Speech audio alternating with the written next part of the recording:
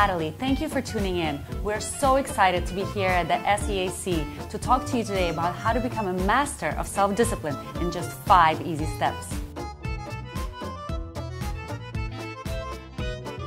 Think of the acronym PUSHED to become a master of self-discipline in 5 easy steps. P, prioritize. U, use your time wisely. S, schedule your day by the hour. H, form habits.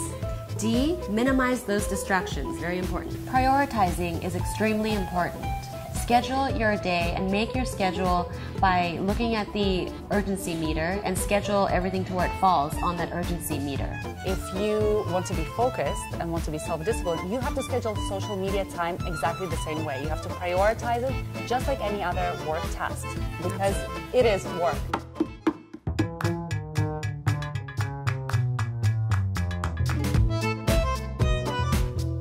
Our next tip is use your time wisely.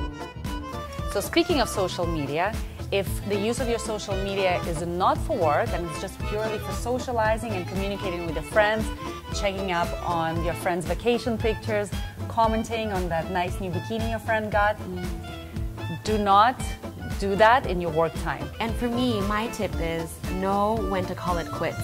So for example, in those moments of time when I feel ill, when I can't concentrate, I just have to simply take a break, maybe, have a bite of a sandwich or take a drink of some water. Basically just go for a walk, clear my head, and then return to the task at hand when I feel 100% focused, 100% ready to go and power through.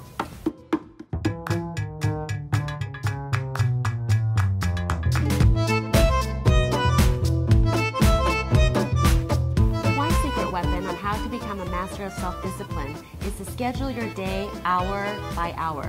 When you schedule your emails to do over a 3-hour period, it's actually 1 hour for the email.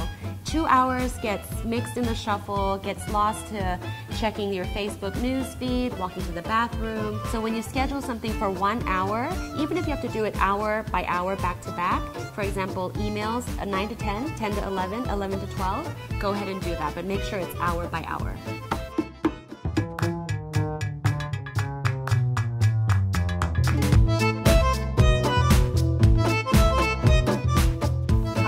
Tip on becoming a master of self-discipline is forming good habits.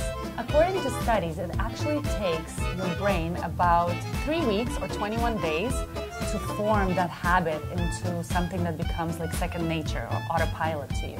All you have to do is consistently and consciously put that to your daily task and just do it every single day until you form that habit. And then what ends up actually happening is that not doing that task is even more difficult than actually making yourself to do it because it becomes like your second nature and a habit. It's like conditioning in a way, right? Absolutely.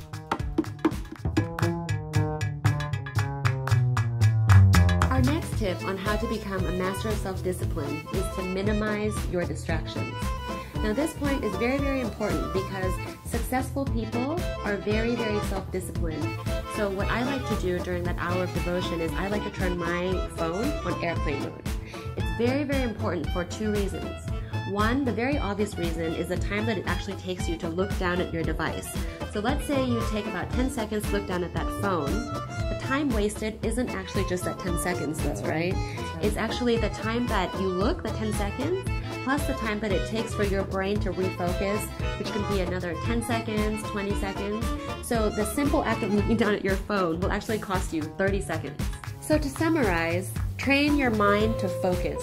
Minimize those distractions. Put those phones away, ladies.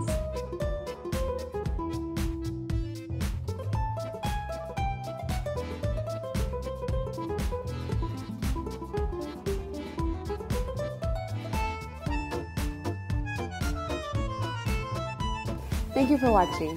For all our news and events, please follow us on social media at Empowered Club. And don't forget to subscribe to our channel. Acronym PUSHED to become... Prioritizing is extreme. For all of our news and events,